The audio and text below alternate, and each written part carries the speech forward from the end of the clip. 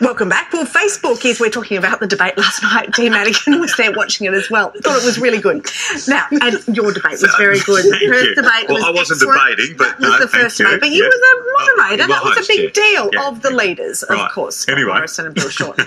Okay, moving on to what we're talking about right now. Facebook is under fire again over how it polices content on its site following backlash over the banning of an Australian breast cancer campaign. It's removed advertising for the Breast Cancer Network's fundraising drive, which features topless cancer survivors covering their breasts with cakes. The reason? Because it violates, supposedly, Facebook's policy on nudity.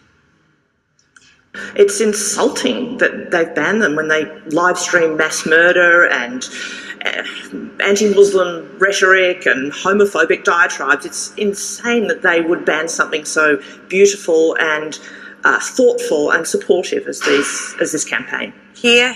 Kate Murray, that was on Sunrise yesterday, making a great point. For more on this, let's bring in our Masters of Spin, Matthew Bywater and Dee Madigan. Welcome to you both. Hey, guys. It is outrageous, isn't it, Dee? How can Facebook is saying that they just can't possibly police this because they've got to put in these wide-reaching algorithms? Rubbish. We can put a person into space. Every bit of my Facebook page is filled up with bare-chested firemen holding kittens, which, by the way, I'm completely okay with. Why are men's boobs okay on there and not women's boobs? I mean, this is actually sexist. No, quite right. And also, when you get friend requests from robots, which happens a lot of those pictures are very provocative. They're scantily clad women, in men's cases. Yeah.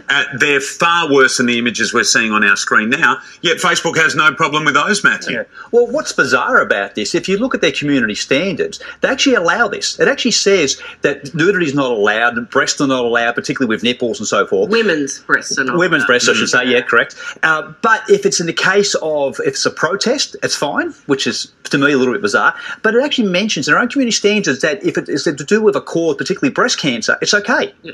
So I don't understand what the problem here is with Facebook. Given how much mess Facebook is in at the moment, following the live streaming of the Christchurch massacre in particular, wouldn't you just do a massive mea culpa and say, I'm so sorry, yes, we understand this is offensive.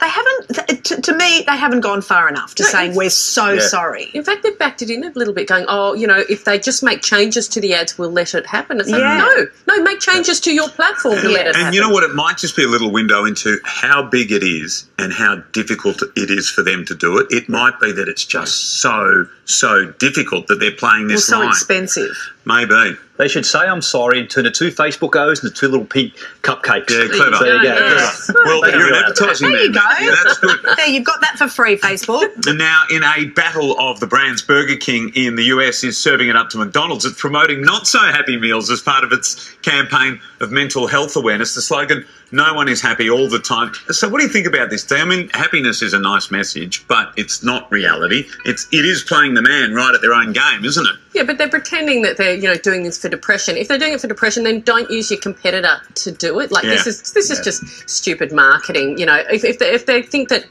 having a what's some of their boxes called? The Happy Meals? DGAF boxes or something. It's like, this is just trite virtue signalling. Salty. That's selling rubbish food that's probably not going to help people's depression anyway. Yeah. Matt, what do you think? Yeah, no, I agree with Dee. And the thing is they're only rolling it out to, I think it's 5 stores. So they're more after the virtual impact of this than actually doing any good with it, because it's not really making 5 stores. This is about the online play and get lots of viral spread. Yeah, okay. Moving on now, and Sports Illustrated is famous for its swimsuit edition, of course, but this year the sexualisation has been toned down somewhat. Instead, it's celebrating the first Muslim model to be wearing a hijab and bikini. Hamima Aden was born in a refugee camp in Kenya. She moved to the US when she was 7, and now she's gone back there to pose for the magazine. Dee, what do you think? Well, Matthew and I were having this conversation before, because we're both a bit on this. Like, partly think, yes, anyone should be able to be on Sports Illustrated, but are we just widening the pool of women who can now be objectified? Because Sports Illustrated is. This thing is like, is it sexy or is it sexualisation? And I kind of am uncomfortable a little bit in this space. Yeah, I mean, and a swimsuit edition is a swimsuit edition. I realise you swim in part of that outfit, but not all of that outfit. So the lines are a little bit blurred there too, Matthew. And it's sad because it's actually quite an amazing story that she has. That's fantastic. I just question the medium. And I mean, Sports Illustrated is classic of sex sells. That's what that edition is all about. Yes. Swimsuit edition is about sex sells. Does it really fit here? I'm not so sure. It'll be interesting to see how this edition sells.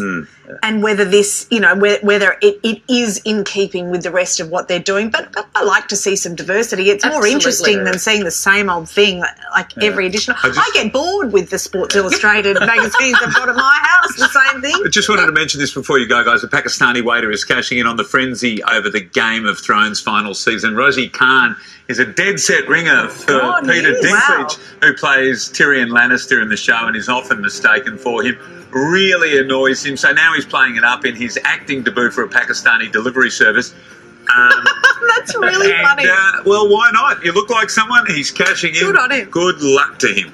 Absolutely. Yeah. And you can't get in trouble for licensing like that because you're actually... You are who you are. That's Exactly. smart. Thank you, guys. Love Good it. chat today. That's so good. Coming up on Weekend Sunrise, they're about to come knocking and asking for help, see what the Girl Guides are offering this year and how that money is developing some amazing Australians. Stay with us.